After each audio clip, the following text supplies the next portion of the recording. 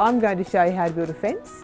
You'll need a plinth, a post, railings or palings, circular saw, tape measure, string line, chisels, hammer, safety gear, set square, level, quickset cement, nails, adhesive, spade, handsaw, nail gun and compressor, and a ladder to get up to those high points.